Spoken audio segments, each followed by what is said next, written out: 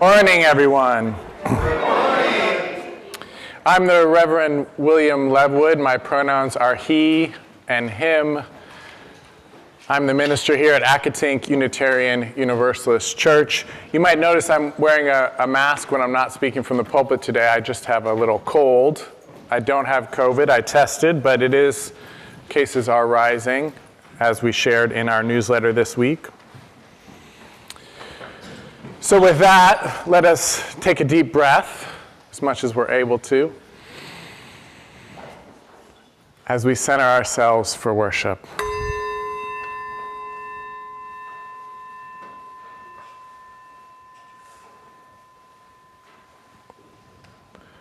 We open and welcome to the ancestral people of this land, acknowledging that our church, like all of Burke, rests on the unceded territory of the Manahoac tribe of the Great Sioux Nation.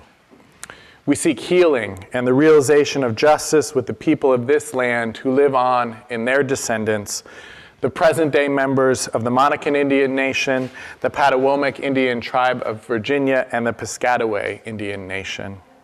We honor the ancestors as we move toward healing so that all together shall know full justice one day. Welcome to Accotink Unitarian Universalist Church. I'm Christina Watts, and my pronouns are she and her, and I'm happy to be your worship associate today. I hope you got a name tag or have put your name on your Zoom name tag. If you need help with that, please let us know in the chat. If you aren't new to Accotink, look around. Do you see people that you haven't met or haven't spoken to in a while? These people like you and want to meet you. Help us live up to our mission to be a welcoming and inclusive spiritual home for all by reaching out and making a connection. By visiting this congregation, newcomers are in a transition moment, and people in transitions are more open to new friendships. This means that your new best friend might be here this morning, and this is your chance to get to know them before someone else does. Whether you're a longtime member or a newcomer or something in between, we encourage you to stay for our social hour, online and in person, immediately after the service. We're so delighted that you decided to join us today. Welcome. Now it's time to light our chalice, and for quite a while now, you've been saying words when we light our chalice, but we have a chalice lighting words that you're not going to say, that I'm going to say this morning. They're a little on the longer side. They're from our new proposed Article 2. They're from what's called the Inspirations section, which would replace the sources. As Unitarian Universalist, we proclaim that direct experiences of transcending mystery and wonder are a primary source of inspiration. These experiences open our hearts, renew our spirits, and transform our lives. We draw upon and are inspired by sacred, secular, and scientific understandings that help us make meaning and live into our values. We respect the histories, context, and cultures in which these understandings were created and are currently practiced. These sources ground us and sustain us in ordinary, difficult, and joyous times. Aware of the religious ancestries we inherit and grateful for the experiences that move us and the diversity which enriches our faith, we are called to ever deepen and expand our wisdom.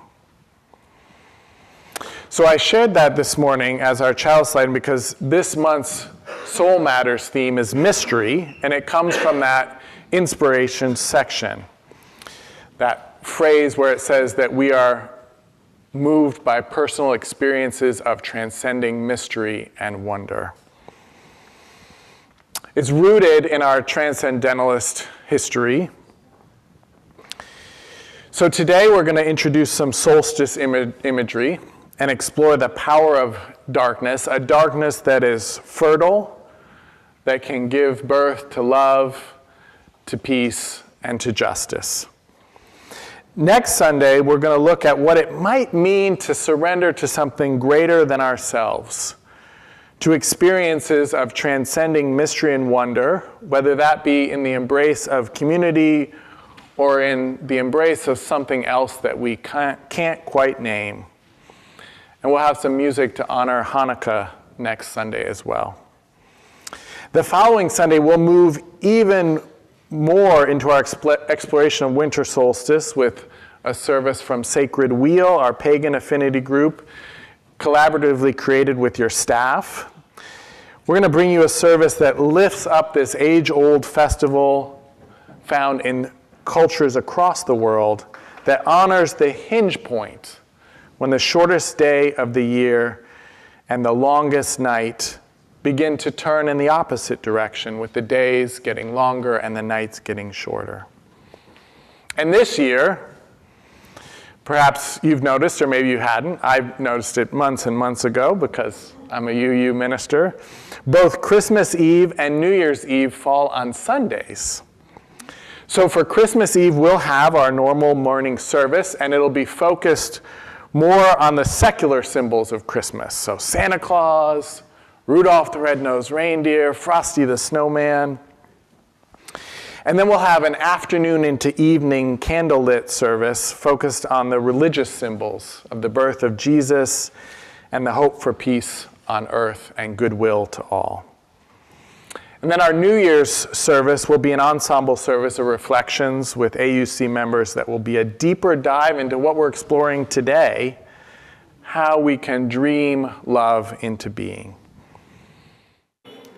So glad to be back with you guys. Thank you to everyone that sent me in some way, shape, or form condolences regarding my mother-in-law. I really appreciate that. So thank you very much. You're an awesome community, and I'm so grateful to be a part of it. So this morning I was reflecting on the fact that it's December 3rd. It really is December 3rd. Like, where did this year go? I'm excited for the myriad of fun holiday activities we have ahead of us, anticipating the new year. Often in December, I do a lot of reflection, and I look at everything that went right during the year, everything that kind of went wrong, everything in between, the joys, the sorrows, and I set my intentions, for the new year ahead. And I think many do this, and they find it to be a helpful practice prior, when setting those intentions. So there's a tellable tale from Soul Matters that Rev Lev shared with me that I wanted to share with you all this morning, because it's very fitting with the new year ahead, and also the discussion of, darkness and birth and all that means to us. So as you listen to the tale, consider this question: where do I find rest and peace? The Rebirth of the Sun by Starhawk, Diane Baker, and Ann Hill. Circle round and I'll tell you a story about when the sun was born again. It was the middle of winter and the sun had grown very old. All year long, the sun had worked very hard, rising and setting day after day. All year long, the sun had fed everybody on earth, shining and shining, giving energy to the trees and the flowers and the grasses, so they could grow and feed the animals and birds and insects and people.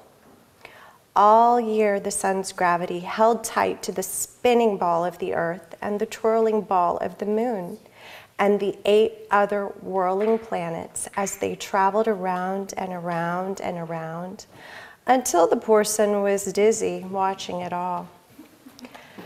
Now the poor tired sun could barely make it up in the morning, and after a very short time needed to sleep again.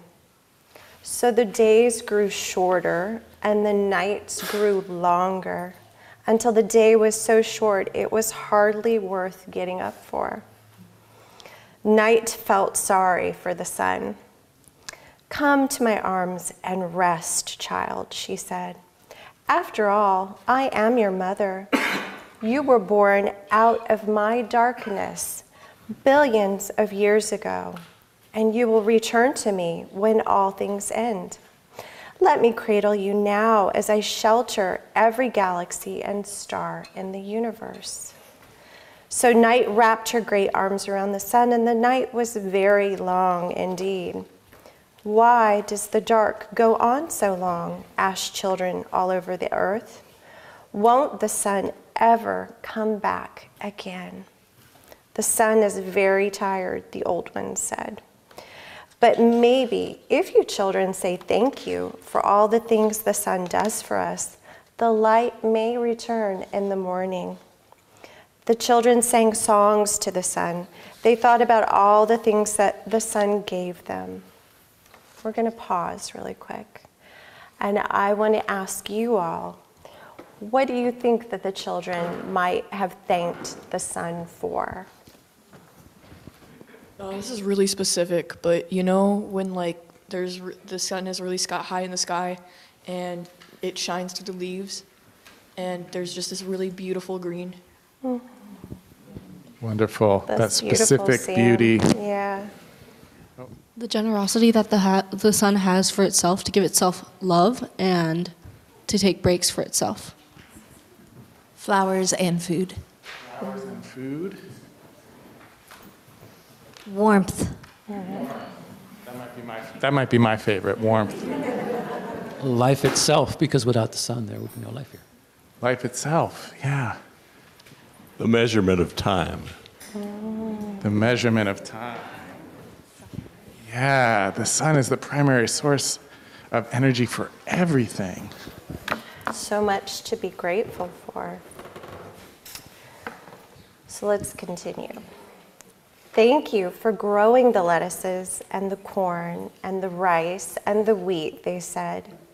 Thank you for growing the trees of the forests and the seaweed in the oceans and the krill that feeds the whales. Thank you for stirring the air and making winds that bring rain. Every time a child said thank you, the sun began to feel a little warmer, a little brighter. Wrapped safely in the arms of night, the sun grew younger and younger. At last, the children had to go to bed. We will stay up and wait for the sun to rise again, the old one said. Can't we stay up too, the children asked. You can try, but you will get too sleepy, the old one said. But you can each light a candle, because all fire is a spark of the sun's fire. Put your candle in a very safe place and let it keep vigil for you as you sleep and dream of sunrise. So the children lit their candles and put them in a very safe place, and each flame was a little spark of the sun's fire. And the sun peeped out from between the arms of night and saw all the little fires and began to feel warmer and brighter and younger still. Early in the morning, the old ones woke the children. Together they climbed a high hill and faced the east, the direction of sunrise. They sang songs to the sun and ran around trying to keep warm. They waited and waited to see what dawn would bring. The sky began to turn from black to indigo to blue. Slowly, the sky grew light. A golden glow crept over the horizon. Night opened her great arms, and in a burst of brightness, the sun appeared, new and strong and shining. For in the long night, the sun had rested well and grown young from the songs and the thanks of the children, young as a brand new baby, born out of night once more. Everybody cheered, and the children jumped up and down. The sun has returned, the sun is reborn, the people cried, and they danced and sang to celebrate the birth of a new day, and then went home to breakfast. So again, I ask, consider that to yourself. Where do I find peace and rest? And how can I give peace and rest to others? Thank you. The reading today will sound familiar to you. It is an excerpt from the story that we heard during the Time for All Ages. It's an excerpt from The Rebirth of the Sun by Starhawk, Diane Baker, and Anne Hill. All year long, the sun worked very hard. And now the poor, tired sun could barely make it up in the morning. And after a very short time, needed to sleep again. So the days grew shorter and the nights grew longer until the day was so short it was hardly worth getting up for. Night felt sorry for the sun. "Come to my arms and rest, child," she said. "After all, I am your mother. You were born out of my darkness billions of years ago, and you will return to me when all things end. Let me cradle you now as I shelter every galaxy and star in the universe." So night wrapped her great arms around the sun. Don't we all feel like the sun sometimes, the sun in this story? Worn out by the daily grind, the burden of shining bright with productivity leading us to a kind of heat stroke that we call burnout. In our story, even the sun needs a rest from time to time. Or more accurately, every day the sun needs to rest in darkness. And in every year, there is a period of time when the sun needs to rest in darkness more than at other times of the year. Now, of course, this isn't literally true of the sun, but it is true of our experience of the sun. And it used to be, more or less, that this dark time of the year would encourage the human animal to slow down and make more time for rest. I always feel a bit conflicted this time of year. I feel like the lighting of lights and holiday decorating with bright colors and festive imagery and gift giving, I feel like all of this is our way of giving thanks, like the children give thanks to the sun in the story.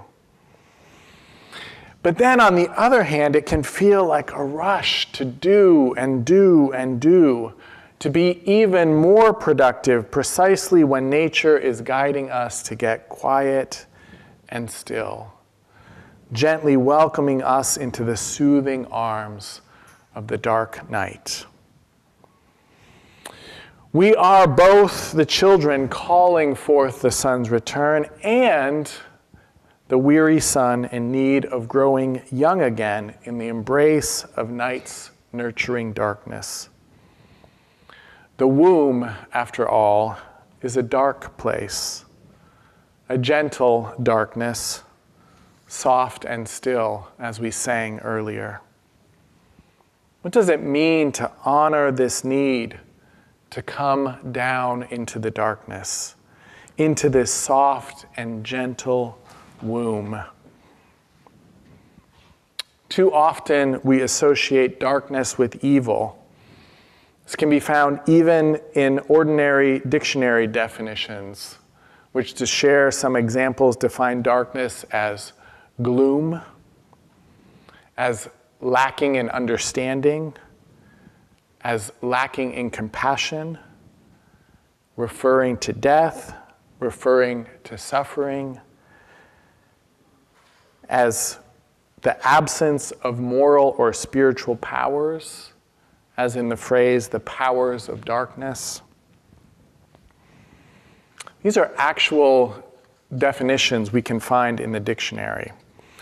So what about the other aspect of darkness? What about this soft, gentle womb of darkness? What about the restful darkness that makes us young again, that renews and revitalizes us? Like we say that the inspirations and the many sources that we draw from can renew, revitalize us, transform our lives. That can help us to hear or even to sing a blessed song of love eternal. What about this birthing darkness? I believe that we need this birthing darkness, that we need to make space for it in our lives, that we need to prioritize it in our society. Just as a field needs to lay fallow, we need fallow time in our lives. Otherwise, our lives, just like an overworked land, can be stripped of the nutrients needed for nurturing life into being. Each of us needs to come down into the darkness and let the one you want to be born. We may not even know who or what this person or part of ourselves that needs to be born is. That is precisely the gift darkness has to offer us, that opening to the mystery, so that we might let what needs to arise. Come down into the darkness. Come down into the darkness. Come down into the darkness and allow what needs birthing to be born from that open, embracing womb that is the unknown, that is the glorious and transcendent mystery that is beyond our understanding, until we open to the mystery so that new understanding can be born within us. So if you allow me, I'm going to pivot for a moment. This sermon is titled Birthing Darkness, Birthing Justice. And I want to talk about the birthing justice part, because I think that it's also true that the human birthing experience, and it's true about reproductive justice, and it's true about justice making of any kind, that we need to go down into that birthing darkness to birth justice. The United States has the highest infant and maternal mortality rates of any high-income country in the world, despite spending the most on health care. And rates of infant and maternal mortality within the United States vary greatly based on ethnicity, with much higher rates of mortality for African Americans and for Indigenous Americans. Let me pause here for a second, just to point out, when I say mortality, I mean death. A higher rate of infant mortality means more babies are dying. A higher rate of maternal mortality means more mothers are dying. More babies and mothers are dying in the United States than in other high-income countries. More black babies and black mothers, more American Indian babies and American Indian mothers. Roughly 2.5 times more babies and mothers are dying than white American and Asian American babies and mothers right here in this country. And there are a variety of reasons for this disparity. These reasons include poverty, lack of access to health care, a greater number of cesarean births, unconscious bias on the part of healthcare providers leading to substandard care for African American and American Indians giving birth, and the long-term toll of racism on African American and American Indian mothers. I want to pause on the racial disparity, because even though I mentioned that poverty is one of the reasons for this health disparity, it's also true that racism is a reason separate from poverty. According to a 2023 article on maternal mortality from Yale Medicine, high-income black mothers have worse maternal and infant health outcomes than low-income white mothers, which suggests, the Yale Medicine article says, suggest a system failure rather than a woman not taking care of her health. Our community partner, VICPP, is supporting legislation that would require implicit bias training for medical personnel who have direct contact with persons who are or may become pregnant, to complete 2 hours of continuing education related to implicit bias and cultural competency in healthcare at least once every other license renewal cycle. And VICPP shares that studies have repeatedly shown that African American women are not listened to by their doctors, receive fewer needed tests and referrals, and have poorer health outcomes. The Virginia Maternal Mortality Review Team found that 51% of pregnancy-related deaths are due to provider-related factors in patient care delivery to Black women, regardless of income and insurance, resulting in a delay or lack of diagnosis, treatment, follow-up, and referrals. 51% connected to provider-related lack of care from unconscious bias. VICPP is also supporting legislation that would work towards setting up maternal health hubs to ensure better access to needed health care for birthing persons, and a bill that would allow midwives to administer life-saving prescription medication during labor. These are just some of the specific interventions that are needed. And you can help make these needed changes by participating in this congregation's legislative advocacy. You can respond to emails and write letters to legislators. I encourage you to contact John Peterson, who I don't think is here today. So let's raise our hands. Who else? Ed Kringer's here. You can. John does federal. Okay, so John does federal. So state would be Ed Kringer, actually. So you can contact Ed if you'd like to be added to AUC's legislative advocacy list to receive updates about a variety of issues, including this issue of healthcare disparities.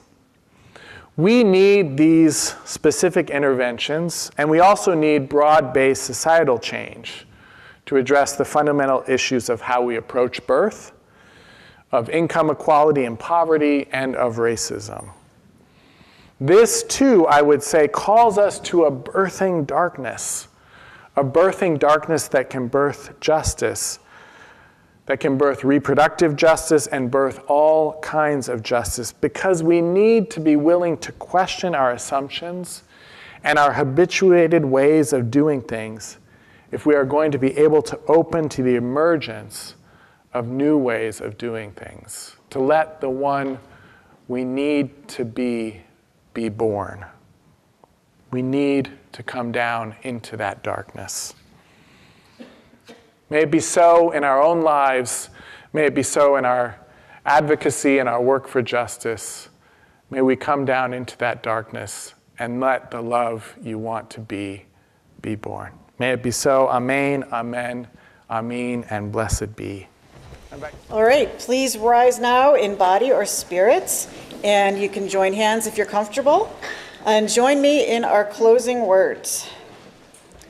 As we extinguish our chalice, I invite you to join me now in our community blessing with these words of David Bumbaugh. This church is dedicated to the proposition that behind all our differences and beneath all of our diversity, there is a unity that makes us one and binds us forever together in spite of time, death, and the space between the stars. We pause now in silent witness to that unity.